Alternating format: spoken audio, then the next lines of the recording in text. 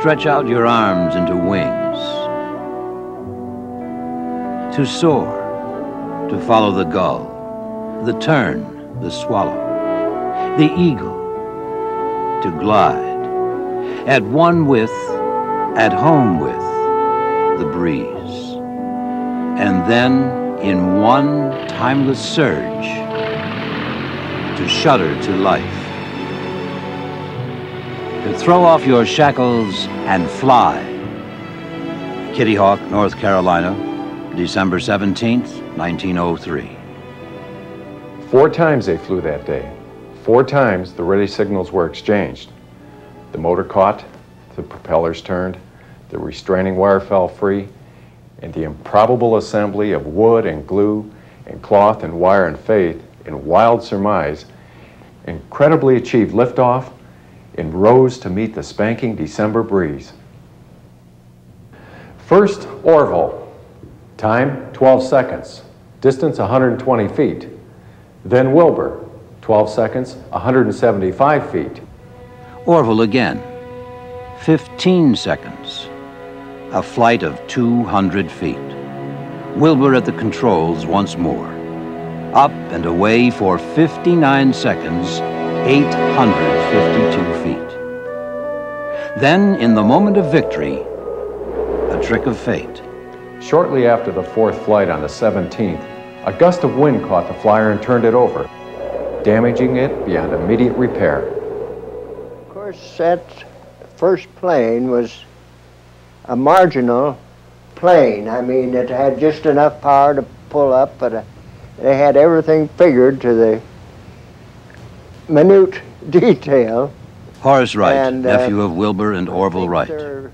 When they realized they could control it and it had those qualities, then they thought, well, now we'll build another one. And they never flew that 1903 plane again. And Ivanette Wright Miller, niece of the Wright brothers. No electricity. They reminisce about the early days, about the brothers' cycle shop on West 3rd Street in Dayton, and the first powered flight.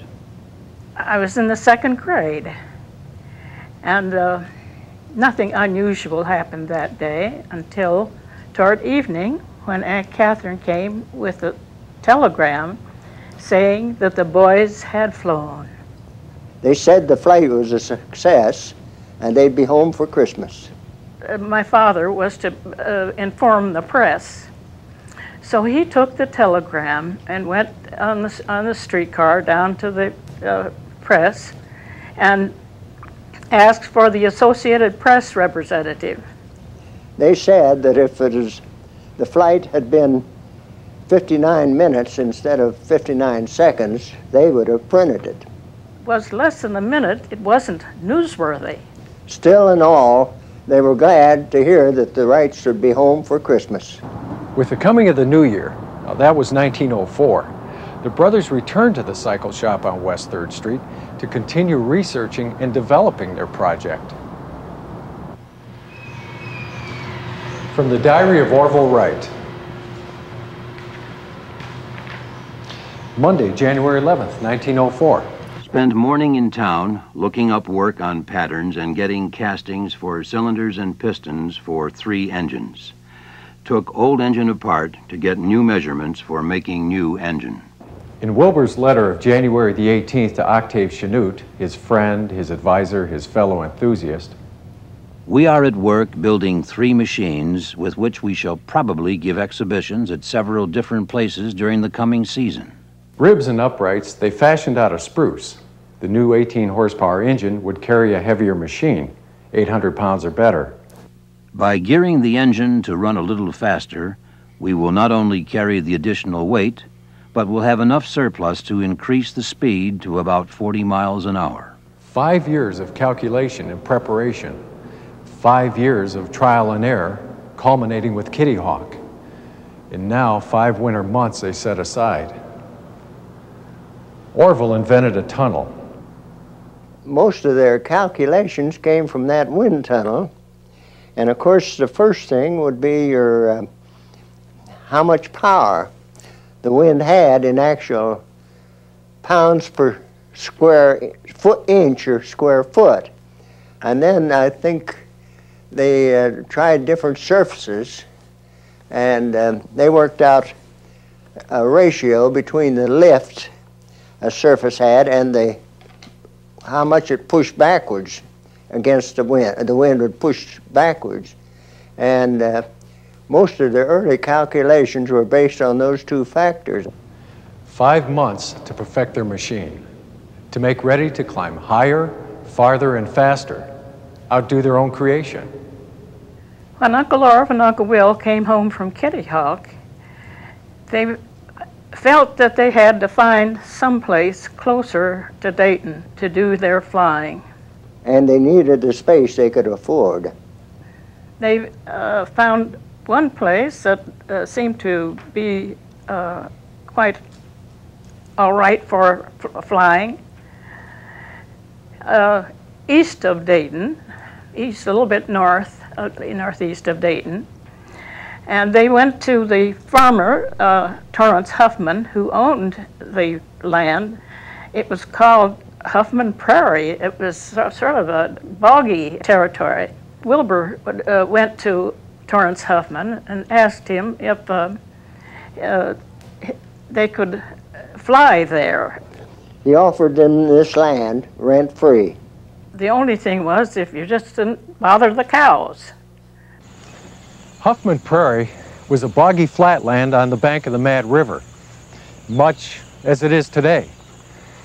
A haven for native North American grasses, the big blue stem and Indian grasses, and prairie wildflowers, for bobolinks and upland sandpipers, for woodchuck, foxes, 13-line ground squirrels. It's hard to believe that this perfectly preserved reminder of our past is now a part of the space-age Wright-Patterson Air Force Base.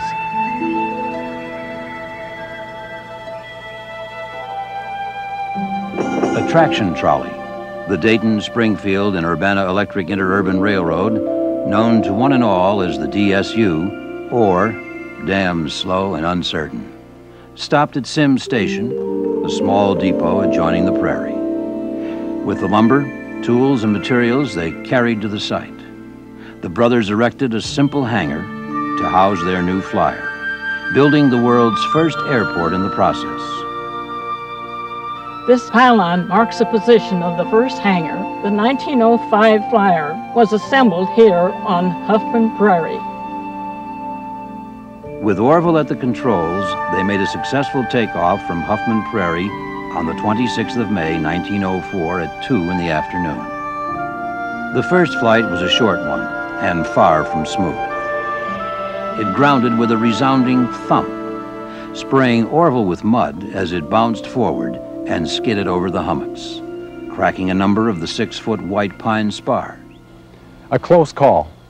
Orville could have been seriously injured, but the brothers were jubilant. They were flying again, successful again, making history again at Huffman Prairie.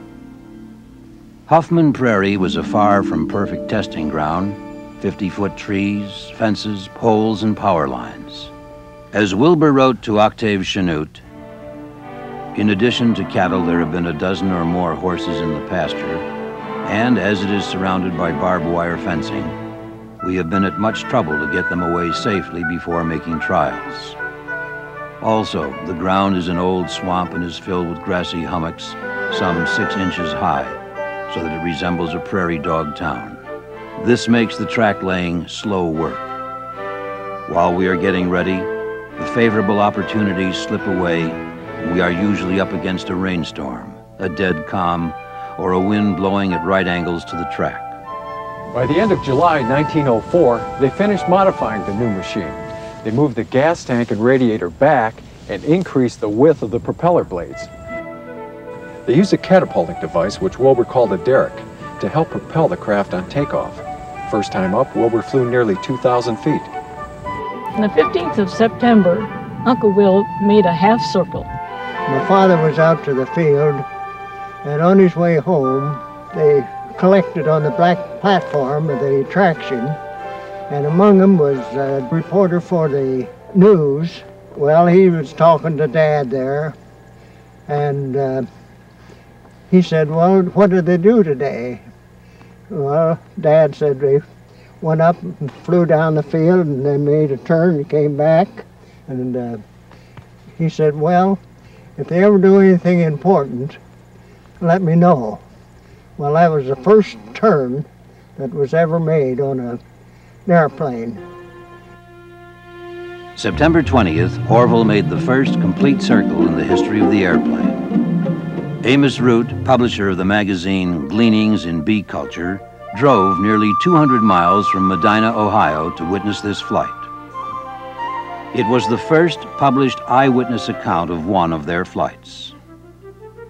The 9th of November, Wilbur completed almost 4 circles of the prairie, 2 3/4 miles in 5 minutes and 4 seconds, the best and longest flight that year. In January 1905, the Wrights offered their invention to the United States government, but the War Department was unwilling to contribute funds toward its development since the government felt that their machine had not yet been brought to the stage of practical operation. During the previous year, the Wrights had made 105 flights. On May 23rd, they began working on their 1905 model and completed it in June.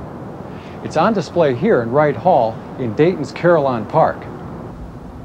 They called it the Flyer 3. It was their first fully practical airplane. The operation of the tail rudder and the warping of the wings were made independent of each other. The camber of the wings was changed,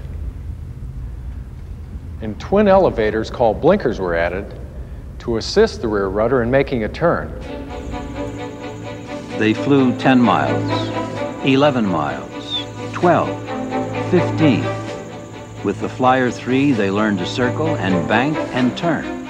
Finally, on the 5th of October, Wilbur made the longest flight of the year, 24 1/5 miles in 39 minutes, 23 4/5 seconds, at an average speed of 38 miles per hour. They decided to discontinue flying until they received the patent on their invention. The patent wasn't finally issued until May 22nd, 1906. It was apparent they wouldn't be able to sell their airplane in this country. Well, if the United States wasn't interested, there were a lot of European governments that were. Turned out the unknown boys from Dayton were big news across the water.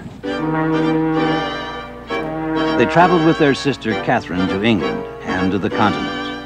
They were received by cheering crowds of aviation enthusiasts as well as heads of state, including Edward VII of England, Alfonso XIII of Spain, Kaiser Wilhelm II, Victor Emmanuel of Italy, and George Clemenceau, Premier of France. Wilbur was all but idolized in France. He broke the world's endurance record with a French journalist aboard. All this publicity didn't go unnoticed at the White House. The man who believed in the big stick wanted to be sure it had wings. In June 1909, the Wrights returned from their victorious European tour. If people didn't know who they were before they left, they knew them now. The hometown boys were welcomed back to Dayton and the United States with a huge homecoming celebration, a burst of wild acclaim and a glittering reception. Later that summer, in August 1909, the Wrights sold the Army its first airplane for $30,000. Final acceptance trials were held at Fort Myer, Virginia. Orville had the controls. Lieutenant Frank Lahm, the celebrated balloon pilot, was the observer.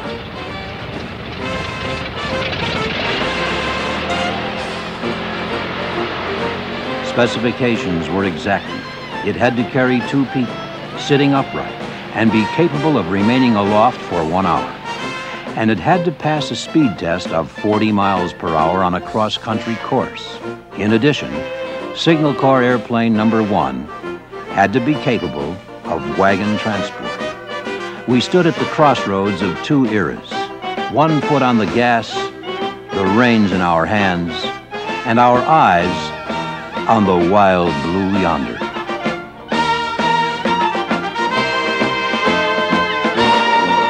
In 1910, Uncle Orv and Uncle Will returned to the Prairie, and they were ready to go into business.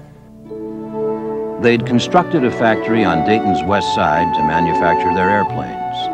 By November 1910, they were turning out 2 machines a month. The Wright airplanes were coming of age. They were very sophisticated in comparison to their earliest aircraft, the Wright Flyers. Now, Wright B. Flyer Incorporated of Dayton has built and flies this machine, which is very similar to the Wright's military Model B. Contact!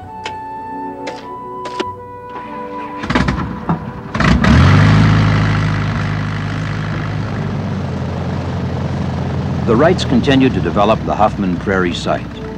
They built a new and larger hangar adjacent to the Sim station stop on the electric trolley line. They planned to use Huffman Prairie as an exhibition headquarters for their flying company. But first, they had to train the pilots to fly their planes. And so, they opened the Wright Company School of Aviation. Instruction by the Wrights and their staff cost $250, payable in advance. Students were not responsible for breakage to the airplane.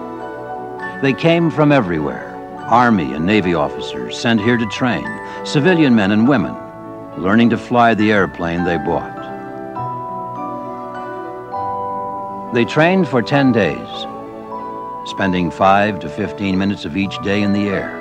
They learned how to maintain, repair, and modify their machines as well. One of the students was future General of the Air Force, then Lieutenant, Henry H. Arnold. He was often entertained in the Wrights' home. Hap Arnold maintained his friendship with Orville Wright for many years. In 1929, he was stationed back in Dayton as commander of the Fairfield Air Depot, which encompassed the site of Huffman Prairie. Orville was a frequent Sunday dinner guest at the Arnold residence, located at what is now Wright-Patterson Air Force Base. In those days, Huffman Prairie was a beehive of activity. Visitors came and went continually. Large gatherings came together for special events. Everybody wanted to fly, and many people received their first ride in an airplane over Huffman Prairie. We went across the road to where the airfield is. In August of 1911, Orville Wright took his 15-year-old niece, Ivanette, up for her first airplane ride. Her sister, her cousin, and she were the first children to fly in America. Going over the plane to see that everything was all right for our trip. When we heard the clip of the propellers and the noise of the engine, we 3 went out to where the men were working.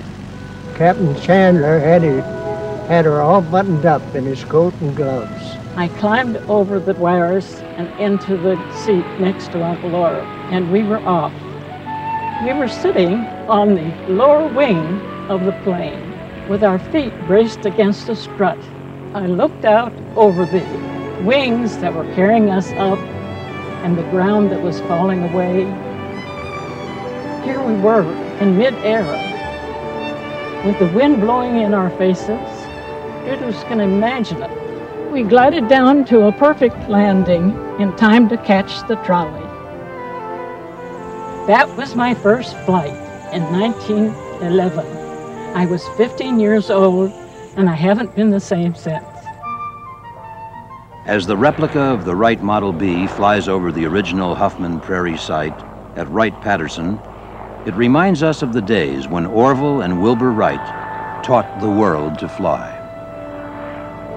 When Wright aircraft were the main attraction at county fairs, state fairs, air shows, races, exhibitions, any place an airplane could draw a crowd.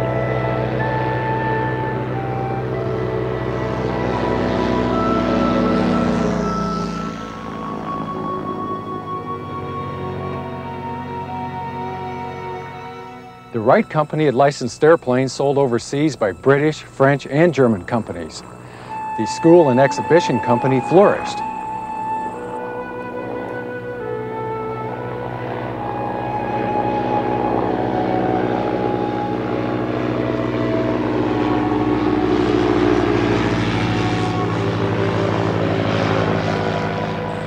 Fame, fortune, a well-earned place in history, what more could the future hold? From the diary of Wilbur Wright's father, May 30, 1912. This morning at 3:15, Wilbur passed away of typhoid in Dayton, aged 45 years, 1 month and 14 days. A short life full of consequences. An unfailing intellect, imperturbable temper, great self-reliance, and his great modesty, seeing the right clearly and pursuing it steadily, he lived and died. His death was a terrible blow to Orville, to Catherine, to the entire family, but especially to Orville. The team was broken. In the wake of Wilbur's death, Orville assumed the presidency of the Wright Company and kept the flying school and exhibition company running.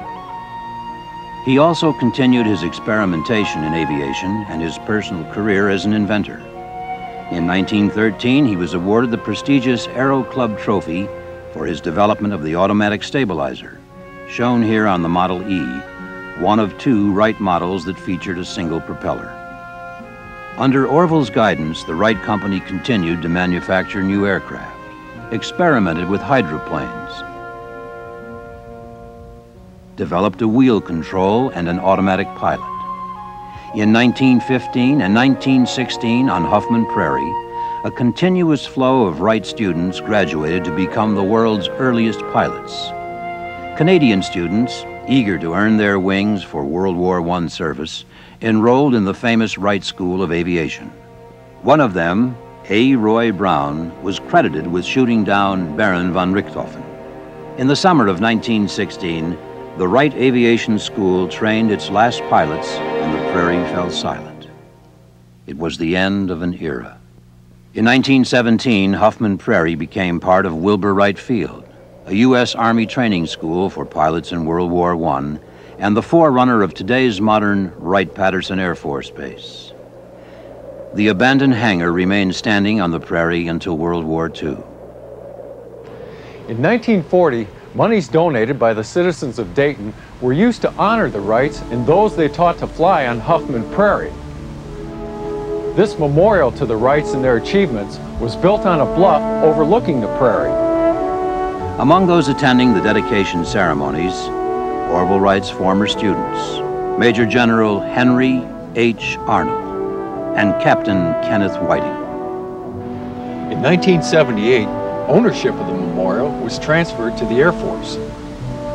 Today, if you look along this arrow, you'll see Huffman Prairie is pretty much the same as it was in the early days. The same line of trees borders the prairie on the north. Grassy hummocks and wildflowers still dominate the landscape.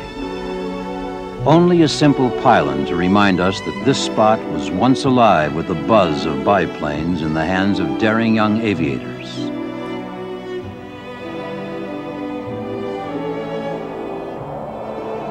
Huffman Prairie, little has changed, only the sounds, only the shape of things to come. But the spirit of the place, the spirit, it's the same as it was the day the Wrights stopped by to try their wings.